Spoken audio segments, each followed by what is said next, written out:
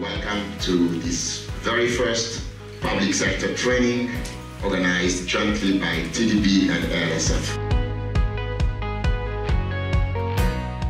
We've always cared about lawyers who work for our member states because we know lawyers are gatekeepers in our member states. The ALSF, as you may know, was set up back in 2008 to provide the continent with the legal and technical capacity necessary to contract and transact complex international business.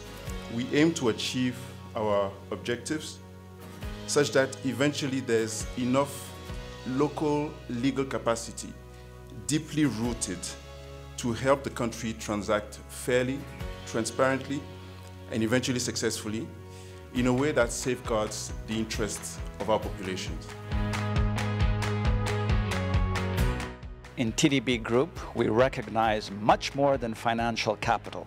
We recognize human and institutional capital, in addition, of course, to the things that we finance, which produce infrastructural capacity, infrastructural capital, that is, productive capital, and of course, social capital.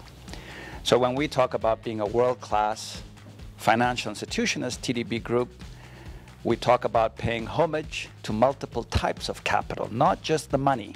It's a real pleasure to see so many countries represented in this room. It is certainly a testimony to the fact that TDB is a truly regional bank, and probably more.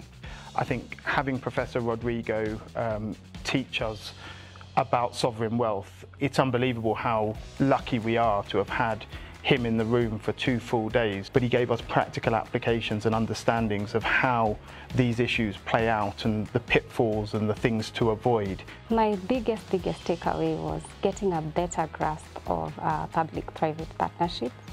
I've gotten a lot of insight that will aid me also in my practice and in better representing the government once such matters come into the litigation stage. The highlight for us in this event has been seeing the engagement from participants, seeing the questions and the feedback that's coming from the sessions, and just seeing how applicable and transferable the content that was being shared is currently and will be even to the teams that they meet back in their departments. Alors pour moi, les points forts, ça a été de voir l'intérêt des participants, de les voir interagir avec les intervenants, de voir à quel point ils étaient intéressés et les sujets les ont touchés. Donc je pense que c'est une bonne chose et qu'on peut dire que la formation s'est bien passée. And this encourages us, the TDB and the ALSF, to continue developing such customized trainings to enhance the capacity of lawyers acting for governments. You can ensure balance and shared value in the transactions entered into by government and ultimately improve the livelihood of the peoples of our various countries. A interação com as pessoas que encontrei aqui, por serem de diferentes países, a maneira como o professor foi explicando as matérias marcou-me muito. At TDB, we believe in partnerships that harness synergies between African institutions. I do believe this is just an appetizer for our lawyers. And I liked even how we started with the public office, the Attorney General's office, because we believe they are going to set the tone. The training should also extend to those policymakers, decision makers.